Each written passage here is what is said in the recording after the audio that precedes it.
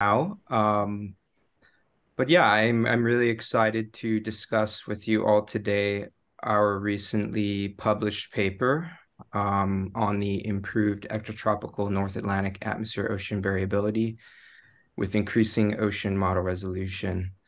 I should probably introduce myself. I'm Casey Patrizio. I'm a postdoc here at CMCC in the CSP division. And before that, I was a PhD graduate of Colorado State University, working with David Thompson and David Randall. But for this work, I worked with Panos and Claude Frank-Newell from the Sorbonne University and many other colleagues from CMCC that you can see listed here.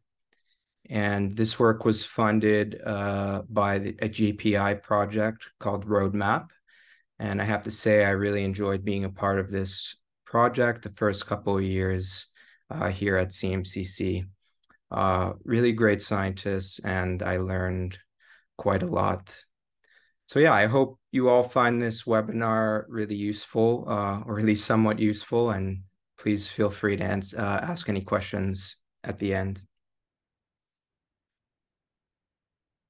So first of all, what do I really mean by atmosphere-ocean variability? So very broadly speaking, we can consider this to be either variability in the atmosphere or the ocean, which is associated with heat and momentum exchanges between the two media.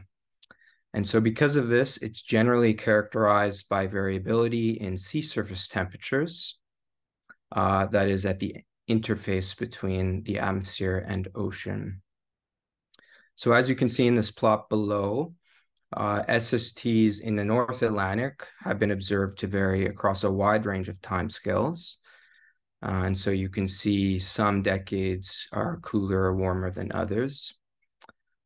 And in general, as a scientific community, this is something we really care about, particularly because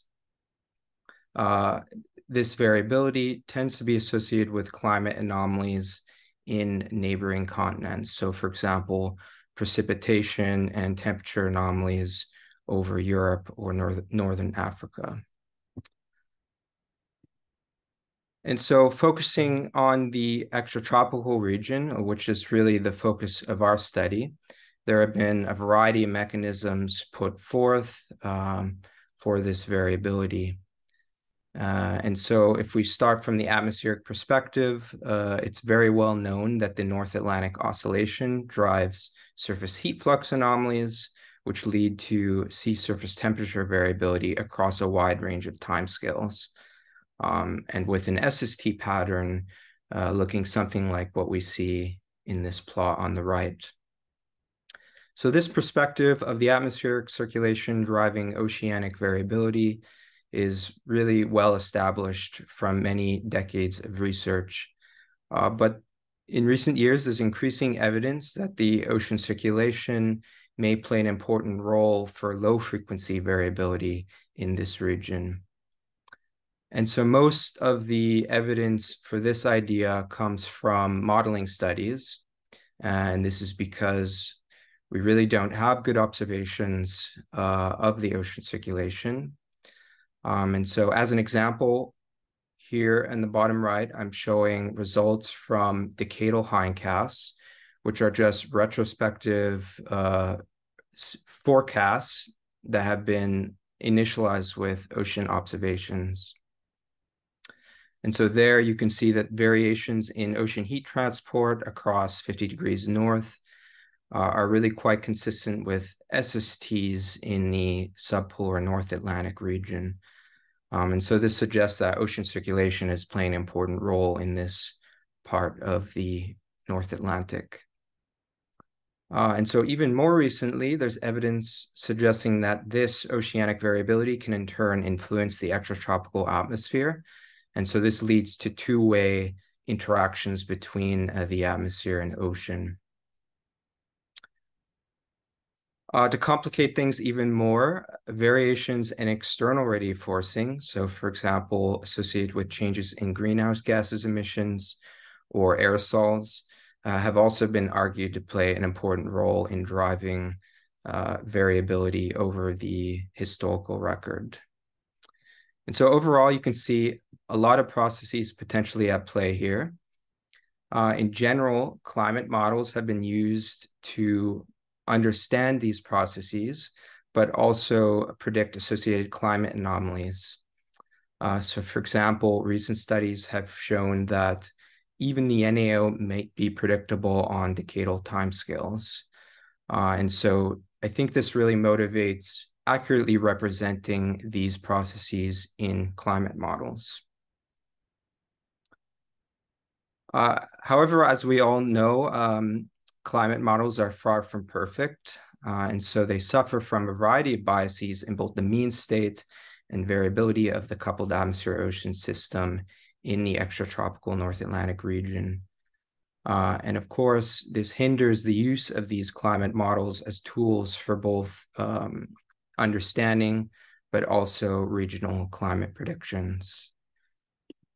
And so one way to mitigate these biases is through increased model resolution. And so, of course, resolution is not guaranteed to lead to a more realistic simulation, but there have been some studies showing some promising improvements in a variety of aspects of climate in the extratropical North Atlantic region. And so, for example, leading to improvements in mean SSTs as well as Gulf Stream related variability. So I won't say too much more about these improvements because in a few moments, I'm actually going to highlight some of these studies. For now, I just want to introduce you to HighResMIP, which is a multi-model intercomparison project that we've used in our study and many others have used to investigate the effects that model resolution has on simulated climate. And so as you can see, a number of modeling institutions have participated in this, and each provide a variety of experiments run on both high resolution and low resolution model configurations. So in particular, they provide a control run. So that's with fixed radiative forcings, a historical run, which is with time varying observed radiative forcings, future scenarios, and AMIP runs. Those are atmosphere only with prescribed SSTs. And so one useful aspect of HighResMIP is that some of the institutions provided multiple members for some of these experiments. And this is particularly useful for identifying some of the more robust effects of model resolution. HighResMIP, very useful, but not without shortcomings. So one of those is that the majority of the models use the same ocean model, NEMO. And so I think this is being addressed in a future iteration of HighResMIP. I just mentioned it here so that we keep it in mind as we interpret some of these results. Okay, so next I'll highlight some of those improvements to extratropical North Atlantic climates that arise from increased model resolution. And I'll focus on studies that used HighResMIP. So first I'll discuss mean state, and then I'll move to variability. But hopefully by the end of this webinar, you'll see that these two aspects are really quite related in this region. Okay, so the first study that I'll highlight is from Athanasiadis et al., 2022, showing that increased horizontal resolution leads to large improvements in the mean SST field, particularly in the extratropical North Atlantic, which you can see below. So looking there, you'll see that the low-res models suffer from this cold SST bias at the end of the North Atlantic current, otherwise known as the Gulf Stream extension region. And previous studies have shown that this is related to the mean ocean circulation.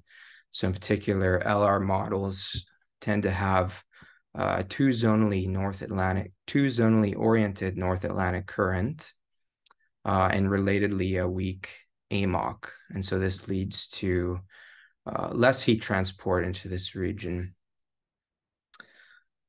These deficiencies generally improve as we increase the model resolution, thanks to resolving smaller scales in the ocean, particularly fine scale bottom topography, which is really important for shaping the ocean circulation in this region.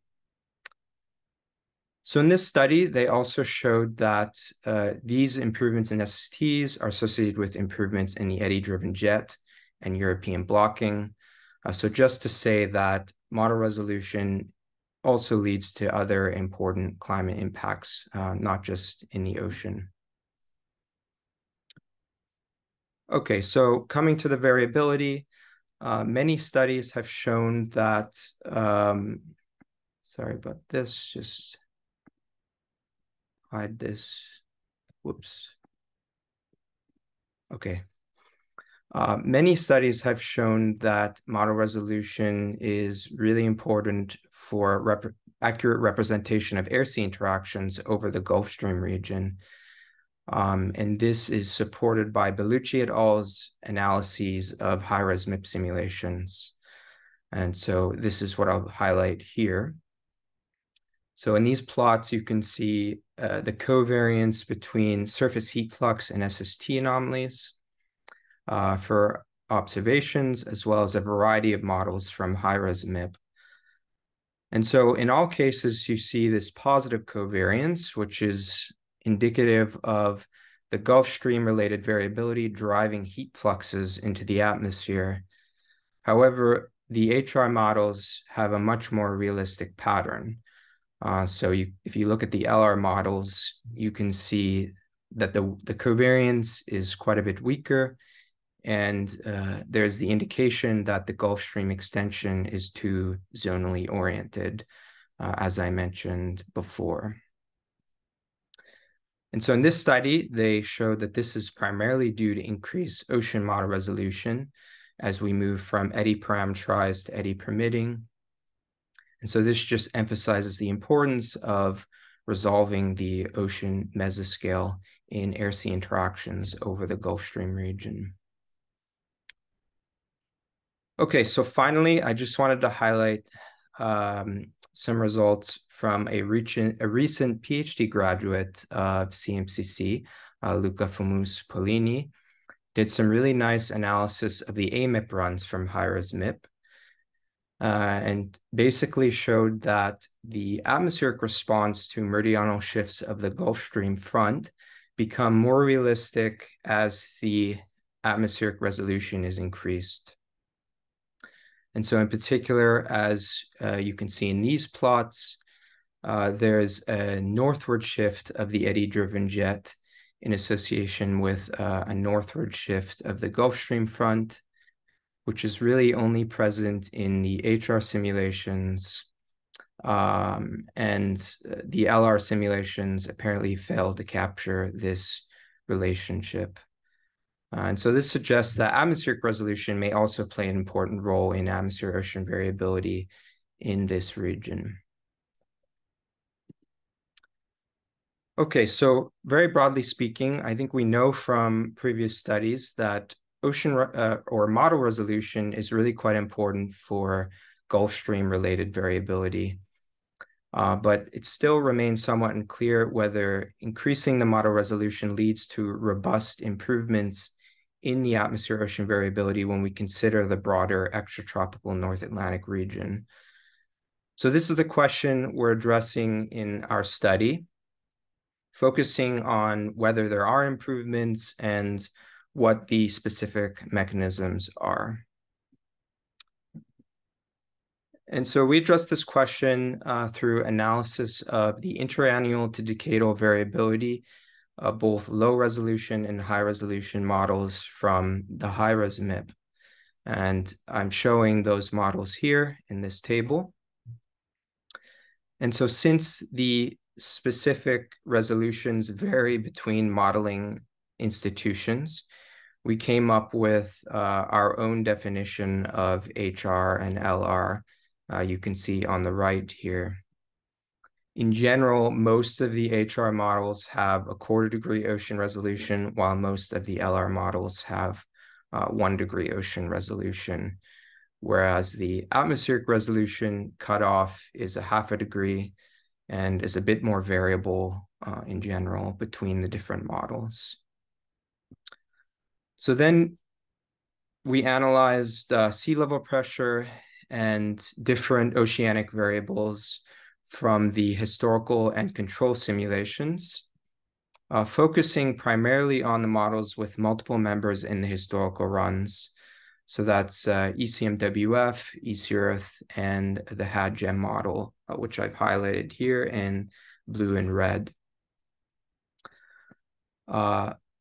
Finally, then we compared these simulations to ERA 5 atmospheric reanalysis, as well as observations from EN4 between 1959 and 2021. Okay, coming to some results now. Just to start things off, here I'm showing the leading EOF of winter mean SST anomalies in the North Atlantic and the associated sea level pressure anomalies. And these results are for the historical runs. And so you can see immediately that the HR models shown in the top row do a much better job of capturing the tripole SST pattern and associated NAO-like sea level pressure that we see in ERA 5 reanalysis shown on the left. Surprisingly, the LR models failed to capture this very fundamental pattern. So in particular, they overestimate SST anomalies in the subpolar region and severely underestimate their relationship or their correlation with the NAO. And in fact, if you look at the LR simulations, there really aren't any coherent sea level pressure anomalies associated with this SST variability. And so this suggests that this deficiency is driven by the ocean circulation. So we can try to understand the timescale dependency of this SST deficiency a little bit better. And to do this, we average SST anomalies over this yellow box and calculate the spectra, and that's shown here.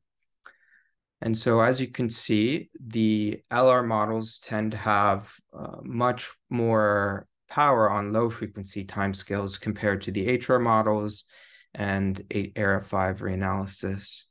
And so this suggests that this deficiency we're seeing is related to the low frequency component of the SST variability, which is consistent with being driven by a slow ocean process. So we also found that this is not related to variations in external radiative forcing. So the results for the control runs are shown as the dashed lines here. And you can see they're really quite similar to the solid lines, which are the results for the historical runs. Finally, we also found that this is not related to differences in the spectra of the NAO itself. So you can see on the right, really quite similar between HR and LR models. And so everything here is pointing to something going on with the ocean circulation. So for the rest of the webinar, I'm basically going to focus on explaining what's driving these differences between the HR and LR models, focusing on the low frequency variability of the ocean circulation and its drivers. Just get a glass of water.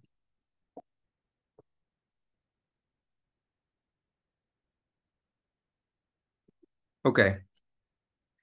So in order to quantify the role of the ocean circulation, we followed a method from Marzocchi et al.'s 2015 paper and calculated 2 different stream functions from the meridional ocean currents. So I'm showing the formula here just for reference. Basically, we calculated an upper ocean horizontal stream function. This was in order to quantify variability in the upper ocean horizontal circulation. And then we also calculated an overturning stream function in order to calculate or quantify variability in the AMOC. And so as an index of the AMOC, we averaged these overturning stream function anomalies over the extratropical region between 40 to 60 degrees north and between 500 and 2,000 meters depth. So all the results that I'll show on the following slides are for 7-year low-pass filtered annual anomalies from the control runs. And this is really because we're interested in the low-frequency component of variability, which is relevant to understanding the deficiencies or the discrepancies between the LR and HR models. Finally, just to note that you'll see that I haven't compared these simulated currents to observational estimates. And this is primarily because there are limitations in the spatial and temporal coverage of ocean currents, observations of ocean currents. And so this contributes to a large uncertainty across ocean reanalyses.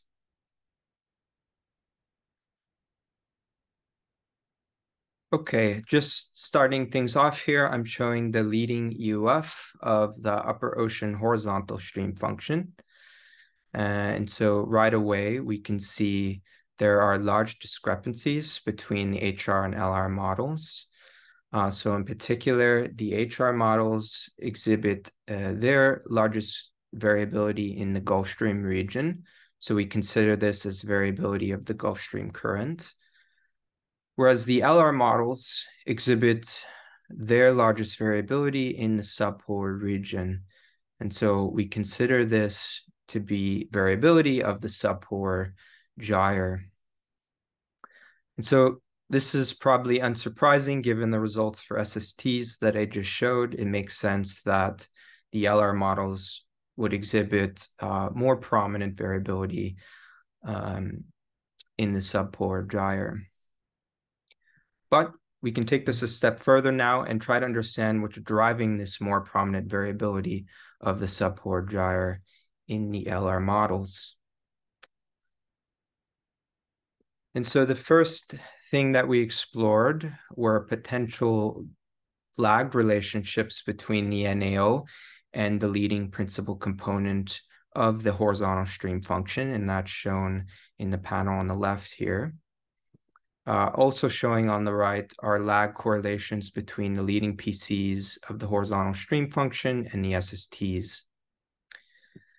So the reason we investigate these lag relationships is because previous studies have shown that the NAO can drive delayed responses of the ocean gyres via surface wind stress and buoyancy flux anomalies.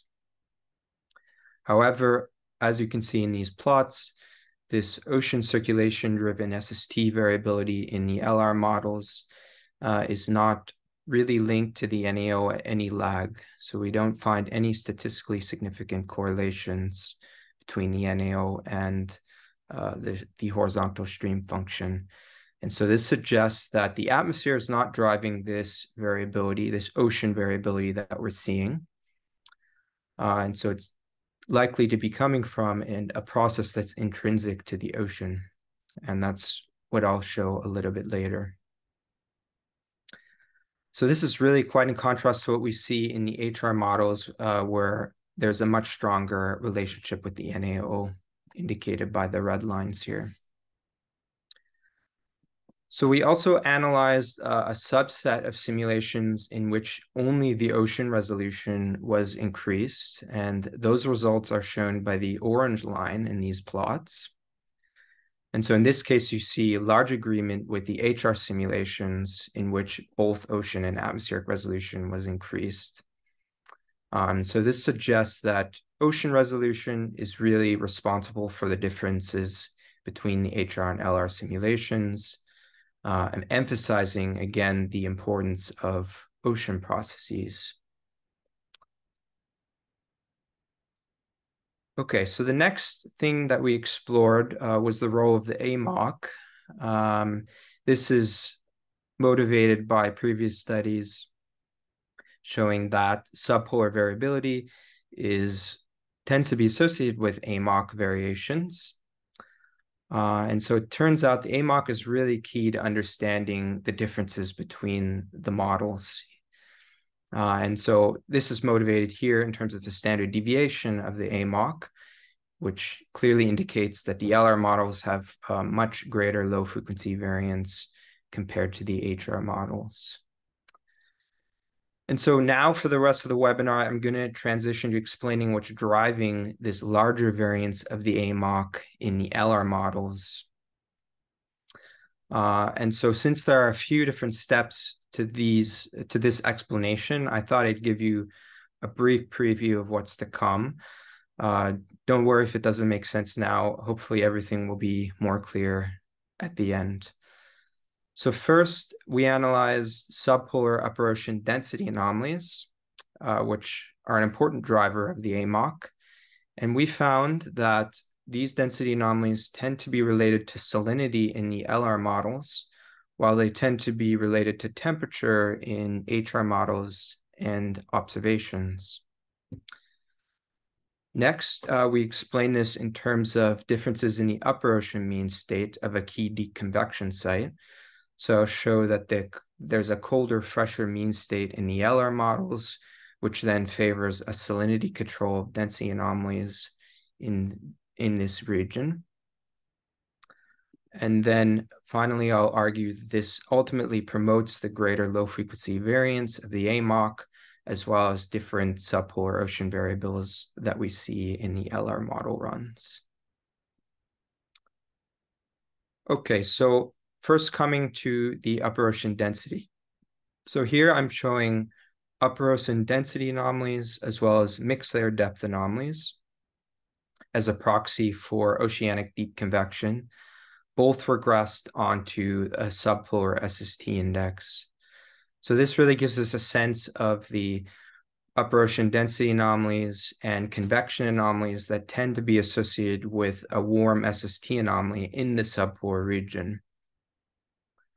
So if we focus on the HR simulations first in the top row, you'll see that warm subpolar SSTs tend to be associated with negative density anomalies in the subpolar region, as well as reduced convection in the western part.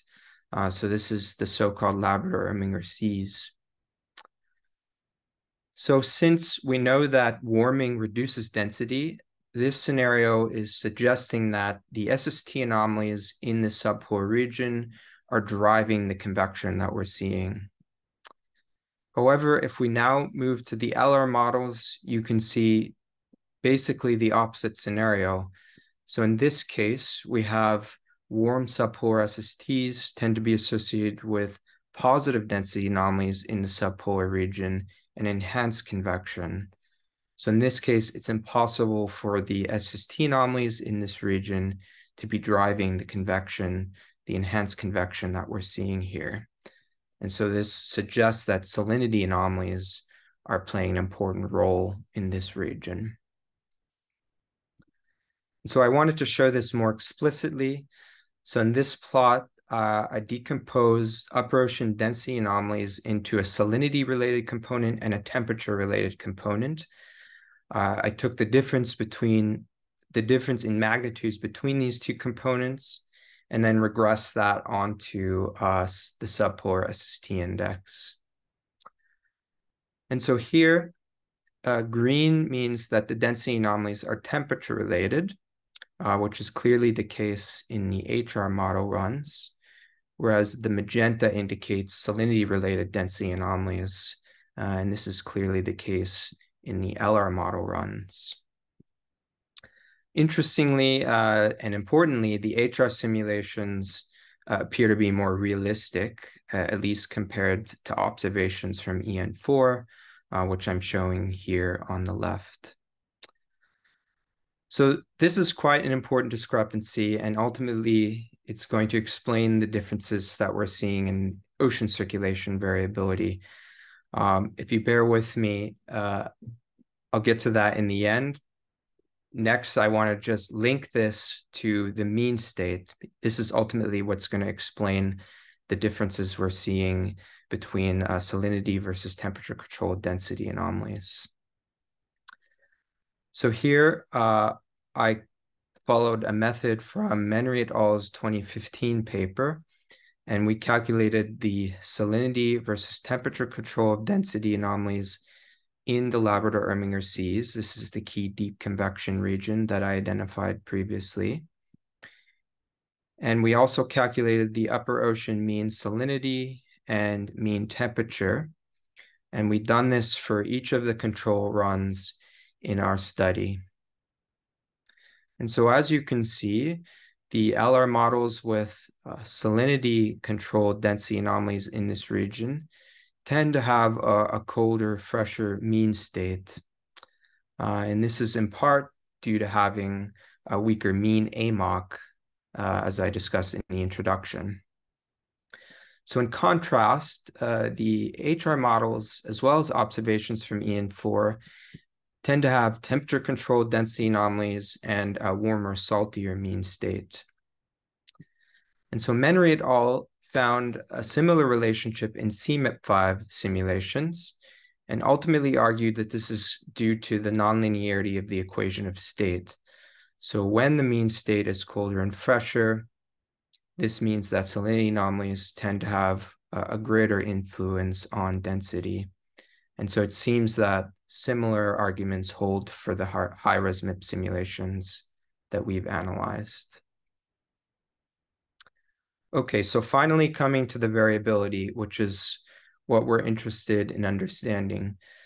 So in this plot, I'm showing the low frequency variance of two different ocean circulation indices.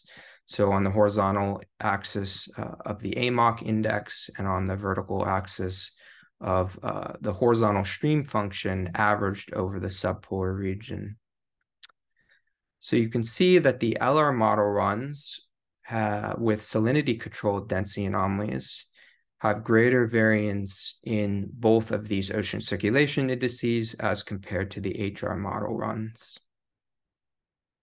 And so this link between cold, fresh mean state associated with salinity-controlled density anomalies is really quite well understood from previous studies. But why is this also associated with larger variance in the AMOC and subpolar variables? This is really the key to understanding our results. So the explanation we came up with is really quite simple. You can consider a positive AMOC anomaly, which transports both salinity and heat into the subpolar region. So in this case, the subpolar salinity anomaly will eventually promote convection and therefore act as a positive feedback on the initial AMOC anomaly, as well as the subpolar variables. So this enhances low frequency variance. On the other hand, the temperature anomaly will act to hinder convection, acting as a negative feedback on the AMOC. And so for these reasons, we're hypothesizing that this positive AMOC salinity feedback is favored in the LR model runs that are more salinity controlled, whereas this negative temperature AMOC feedback will be favored in the HR model runs that are more temperature controlled. Just checking my time. Okay. So it seems that these mechanisms are supported. So here, supported by lead-lag correlations between the AMOC and different variables averaged over the subpolar region. So in particular, the LR model runs, the AMOC shows a positive lead-lag correlation with subpolar density and mixed layer depths, as shown in the top row here. And this appears to be largely related to upper ocean salinity, shown in panel C here, as opposed to SSTs, as shown in panel D. This is because the SSTs, the warming that we're seeing, would actually drive negative density anomalies. So it must be related to salinity, and this is suggestive of a positive feedback between AMOC and salinity anomalies. On the other hand, in the HR models, we see that the AMOC has a much more asymmetrical lead-lag correlation with upper ocean density anomalies and mixed layer depths. And in this case, the correlation structure is related to SSTs, shown in panel D, and not salinity. And so this is also suggestive of a negative feedback between AMOC and subpolar SST anomalies.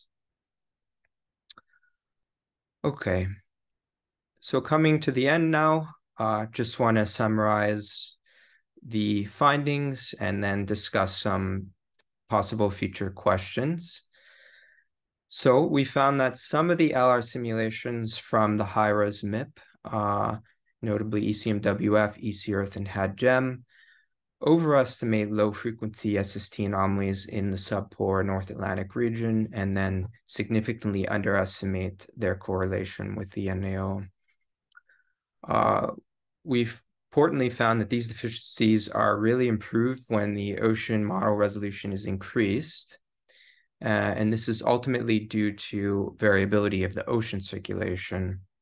So we found that the LR models have much greater low frequency variance of the AMOC and the subpolar ocean circulation compared to the HR simulations. Ultimately, we explain this in terms of differences in the upper ocean mean state of a key deep convection region, which then promotes different drivers of AMOC variability. So the LR simulations have a colder, fresher mean state, which promotes an unrealistic salinity control of density anomalies, leading to a positive AMOC salinity feedback rather than a negative AMOC temperature feedback that we see in the HR simulations. And so lacking sufficient observations of the ocean circulation, we can't really form definitive conclusions about the realism of these different AMOC mechanisms, but it does seem that the HR simulations are more realistic considering the results overall and considering the observational comparisons that we have made. In any case, I think this really does emphasize the need for continued ocean observations, particularly variables related to the ocean circulation. I also think it's important to consider the potential model dependency of these results in future work. And so I didn't have time to discuss this, but some of the LR simulations that we analyzed that don't use NEMO don't appear to have similar deficiencies that I highlighted here, and in fact seem to behave a bit more like the HR simulations with more realistic SST variability. So for more details on that, you're welcome to check out the paper. Finally, we're interested in exploring the implications of these results for decadal climate predictions. And so this is actually ongoing work as a part of the EU Horizon project aspect. And so since I have probably a minute or two left here, I thought I'd highlight some of the ongoing work that we're doing as a part of aspect. And so if you mentioned all the way to the beginning in the introduction, I mentioned that some studies have shown that the NAO may be predictable on decadal timescales. And this is something we're really interested here at CMCC in understanding better. And in particular, I've been focusing on understanding the role of atmosphere-ocean interactions in the North Atlantic in decadal predictability of the NAO, and whether model deficiencies contribute to spread in decadal scale for the NAO across different decadal prediction systems, as shown in this plot here on the right. So there, I'm showing the correlation between the observed NAO and different decadal hindcasts from the Decadal Climate Prediction Project. And so you can see that some models do a lot better than other models. And we're interested in understanding whether this is linked to deficiencies in North Atlantic atmosphere-ocean interactions. So yeah, hopefully we'll have interesting results on this in the future. Stay tuned for that. For now, I'll just thank you for listening and thanks for joining this webinar. I'd be happy to answer any questions.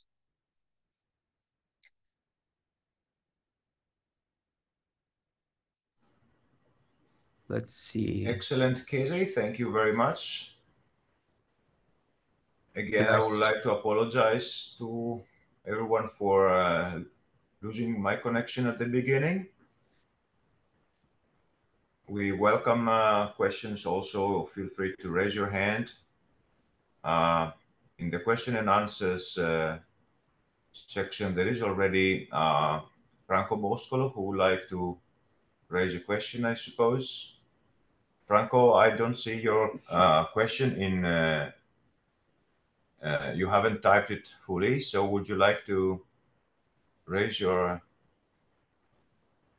hand or speak out? If not, there are other questions also appearing.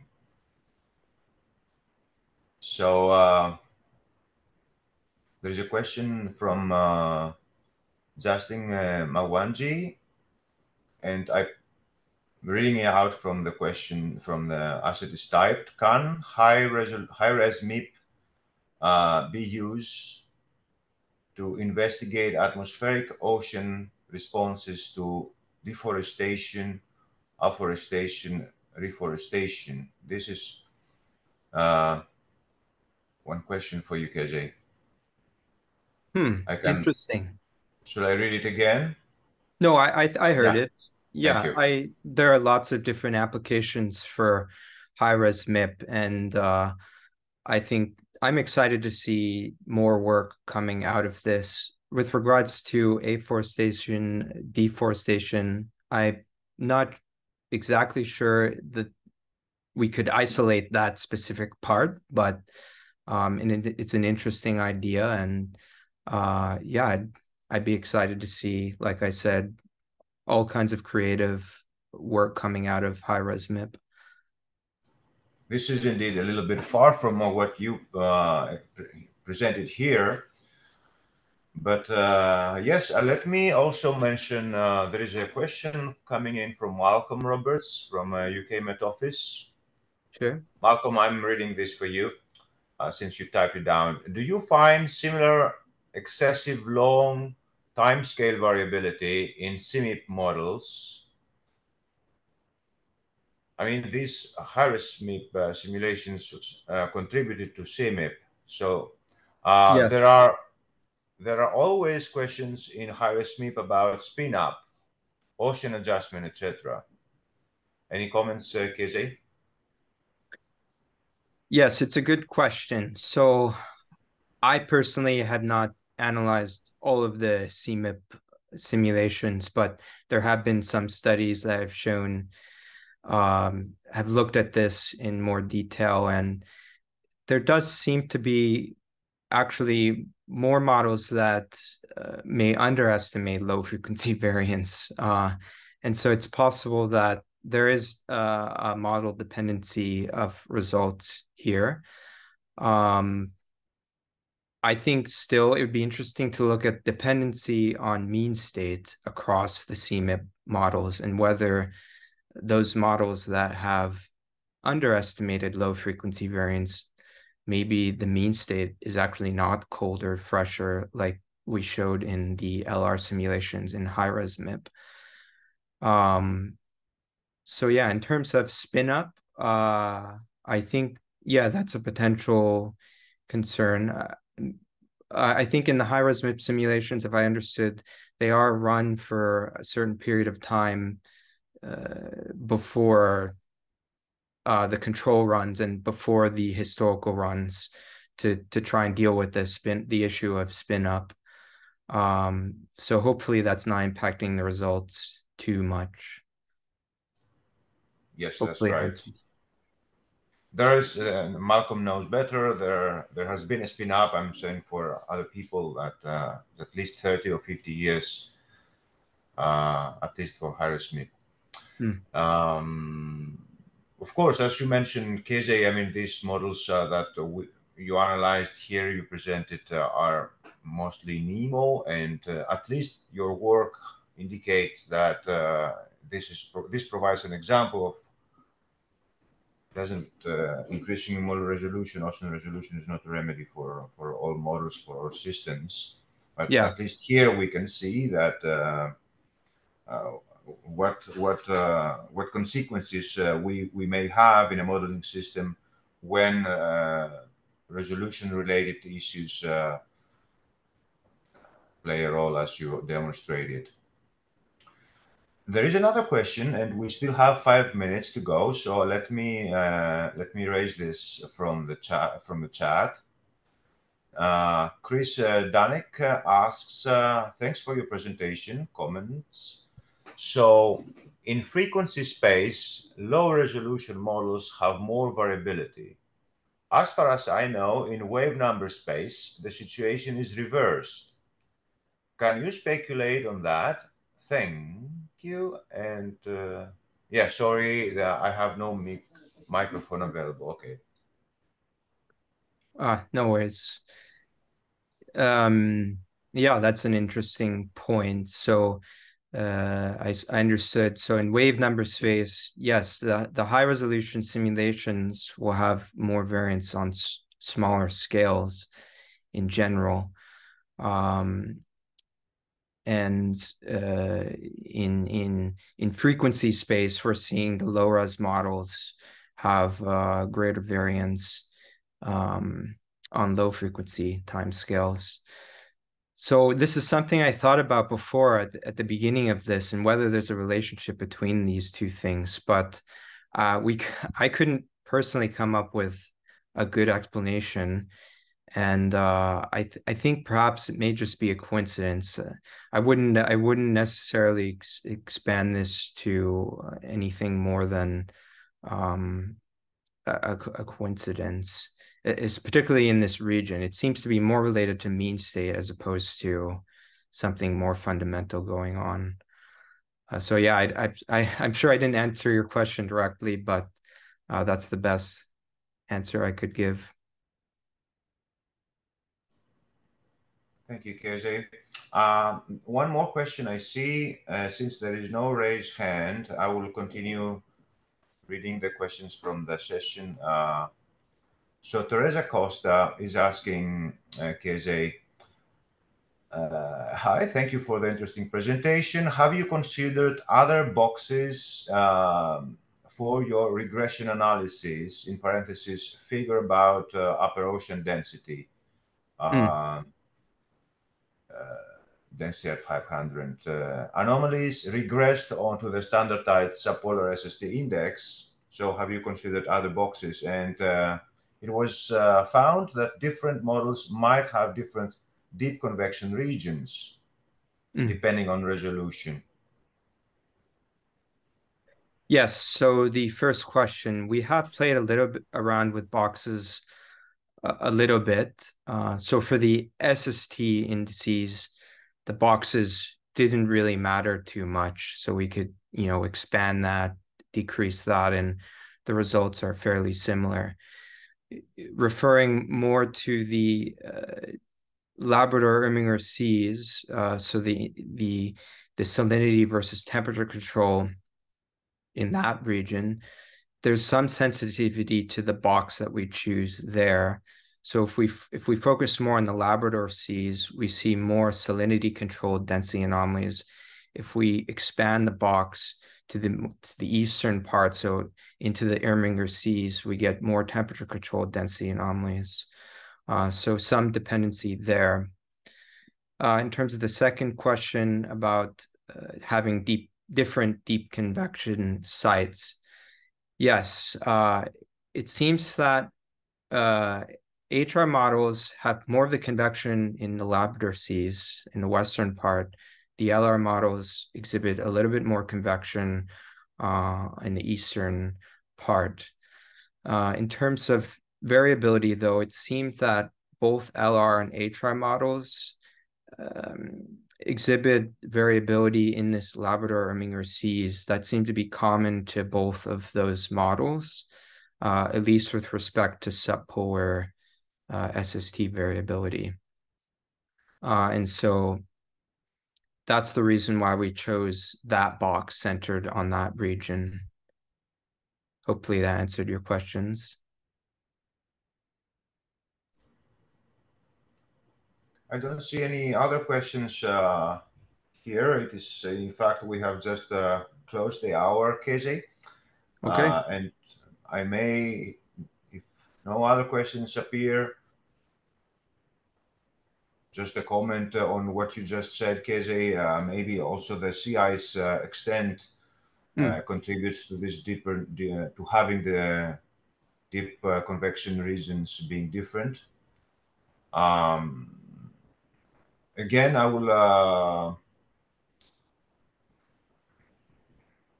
just to mention that generally we give an introduction of CMCC at the beginning of the webinar, so this was skipped. I wasn't able to do that because I dropped my connection. We may add it to the